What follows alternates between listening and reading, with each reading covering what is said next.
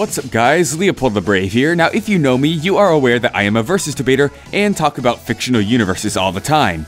As such, I've been quite vocal about said universes in both good and bad ways. And there are certain installments and franchises that my fans know I despise. So I figured why not try to say something nice about them and spread some positivity. Let's go.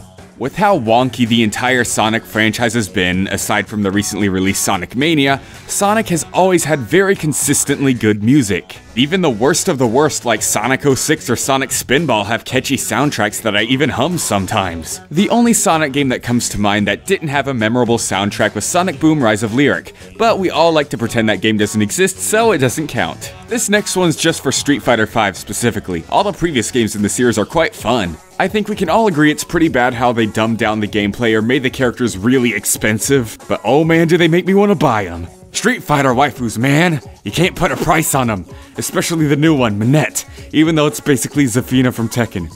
No, really, they're like the exact same character. As much as Korra butchered the legacy of the original series, it actually had some very creative stuff. For example, that sport they played with their bending powers in the first book. And it actually did have some pretty neat villains compared to the original. In my opinion, Amon is much more intimidating than the one-dimensional grrr, take over the world Fire Lord Ozai. It's very clear the story is just being made up as they go along and the gameplay is easy and repetitive, but oh man is it alluring. Just the very concept of Disney and Final Fantasy is so bizarre that it's magical, something you just can't quite recreate, like Super Smash Bros. Not to mention, just like Sonic, the soundtrack. Oh man, the soundtrack. As overplayed, overrated, and overhyped as it is, it's still a very good movie in general. The songs are catchy, the animation's great, and it has some genuinely good humor. It's just not my particular cup of tea. I don't really like it myself, but it doesn't deserve the massive hate it gets simply for being popular. I still haven't seen a single episode of this show. The fanbase itself scared me away from any chances of giving it a shot.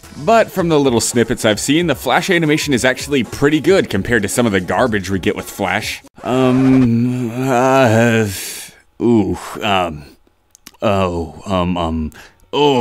Oh boy, oh no, I may need more time to think with these last two. Ugh, get them off my screen. See you guys later, that's enough positivity for today.